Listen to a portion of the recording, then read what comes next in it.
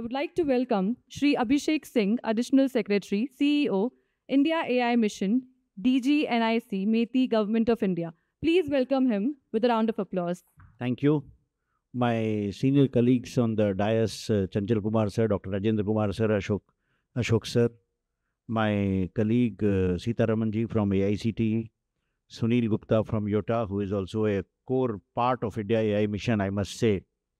First and foremost, I would like to compliment APAC for organizing this summit. In fact, and I must also mention the persistence of Bhashwati Guha when she came up with this idea for doing this this workshop, this event.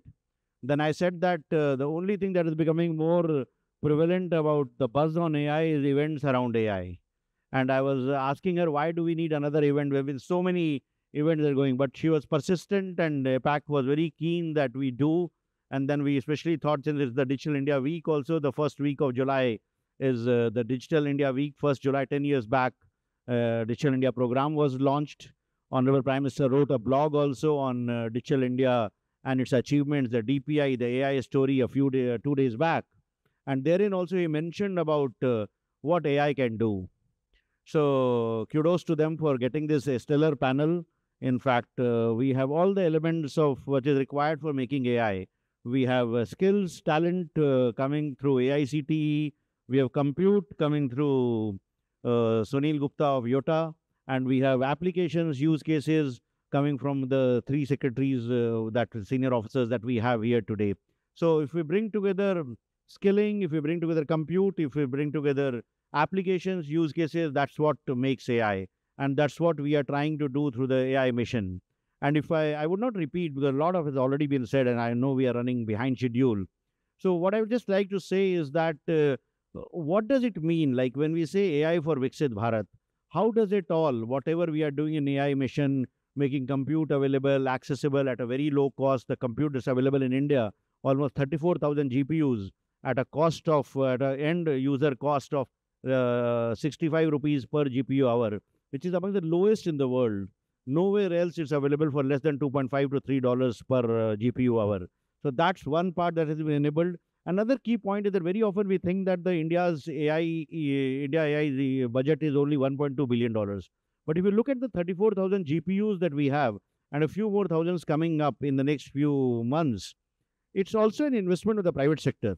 And 34,000 GPUs, even of a back of envelope calculation, amounts to almost 15,000 crores, which is almost another $2 billion. So the India's AI ecosystem is much more than what only the government is investing. The industry is an equal partner, and that's what I meant when I say entities like YOTA or NTT or E2E or CIFI or Controllers, all our empaneled partners, they're also part of our India AI ecosystem. So that's what adds up to that. But again, providing compute is one part, providing support to the foundation models that we are building with the company like Sarvam, Socket, Gyani and GAN, and promoting application development. How does it lead to Viksit Bharat? How does it lead to, as Dr. Rajendra Kumar mentioned, to become a developed nation by 2047? We need to increase our GDP, we need to increase our per capita income, which matches what it is for the developed country. So AI can be a great enabler for improving outputs, for improving productivity, for improving incomes of all sections of people in almost all sectors. We all know how we all are using Gen AI tools. Many of us must be using Chat GPT or Llama or Meta or Grok or Claude in our day-to-day work. And what we have realized is that it has made us, in a way, much more efficient. If you were to analyze the 600-page income tax code and try to see how it impacts us, I would immediately run it through a Gen AI tool, get a summary of that. So I am able to do a lot of research. I am able to do a lot of work that I have to do in much lesser time. My developer teams tells me that the code that they used to take longer to write can be done much more efficiently with the tools which are there, Cursor AI and other tools which are there. The writing code has become more efficient. One coder is able to do the job of three coders. So everyone is becoming more efficient. We become more efficient, we become more productive. But how does it translate to end users? How does a farmer benefit, for example? So there also we are seeing multiple applications of AI wherein wherein people in all sectors are benefiting. In fact, one example which I saw was a farmer using a AI solution with sensors put in his field, which is helping him assess the moisture content of the soil, mapping it to the soil health data that is also available, mapping it to the weather data from IMD, and the crop history, what crop is growing, what stage of the crop is there, and then he getting a prompt on his phone whether he should operate his submersible pump for 2 hours or 1 hour, so that he is doing optimum irrigation. So that way, the water that is requiring for irrigation is optimized, and his crop quality is also improved. So he is reducing his input cost and improving his income that he can get. Similarly, getting advisories, farm advisories. There are projects which have been done by Ministry of Agriculture, Government of Maharashtra, other states, wherein farmers can get advisories on their phone in their mother tongue. Like they can ask about what should I do if a crop is having a pesticide or is having a pest or something, what kind of fertilizer he should use, when he should harvest, where he should sell it in the market.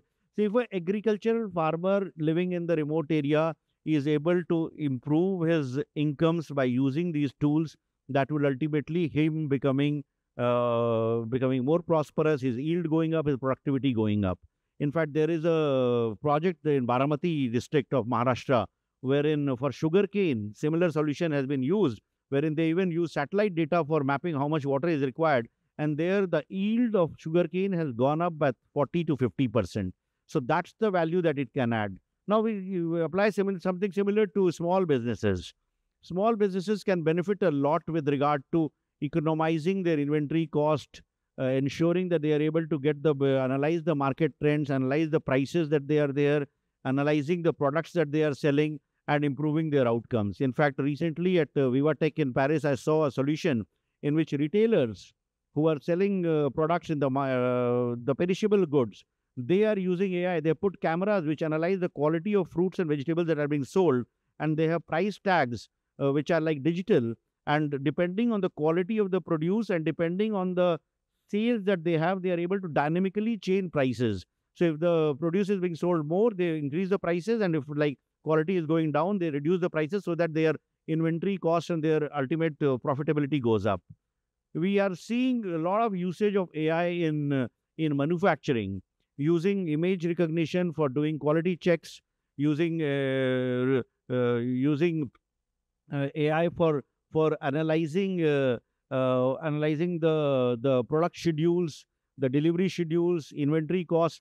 So if such applications are built up, ultimately it will not be only about compute and about building foundation models. It will lead to benefits in every sector of the economy. And when that happens, we will be able to improve incomes of the country, of the companies, and also of individuals. And that is what will contribute to Viksit Bharat. Towards that, of course, to reach that objective, we'll have to do a lot more than what we have done so far. We are much behind what US and China is. It will require a whole of India approach. It will not only be done by government. MeitY is just the enabler. Actual work will be done by ministries, whether it's healthcare, whether it's agriculture, whether it's education, donor ministry. We are getting a lot of support from that.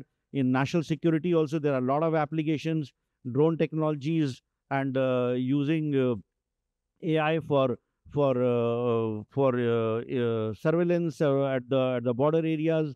So I see a lot of applications, lot of use cases in the days to come. We are seeing an increasing number of startups being registered in AI in India, which are building AI solutions. We had sent 10 startups under the IndiaAI mission to Station F in Paris. They are showcasing their products there. Yesterday, they did a demo of their solutions to multiple industry partners, VC funds, and all of them expressed a lot of interest in the kind of products that we are building in India. Globally, at every forum, India's AI strategy, wherein we are subsidizing compute cost, we are providing support to startups, we are building the AI Kosh, the datasets platform, which is again another key enabler for AI solutions, is being appreciated. But to actually be able to realize our potential, we'll need to put in much more efforts. We'll need to work together. We'll need to bring industry, academia. I see Professor Ganesh here. His Bharat Gen solution is like again setting up new benchmarks. So if all of us come together, whether it's industry, whether it's academia, whether researchers, startup community, and government, we will truly be able to realize our AI potential. We'll truly be able to make AI as a key ingredient as India marches on the path of development, on the path of becoming a Viksit Bharat. So thank you, APAC, and thank you, this whole team, for doing this, and look forward to working in the future. Thank you. Thank you so much, sir. Thank you for highlighting the efforts that MeitY is undertaking for realizing the vision for Viksit Bharat 2047 by leveraging AI.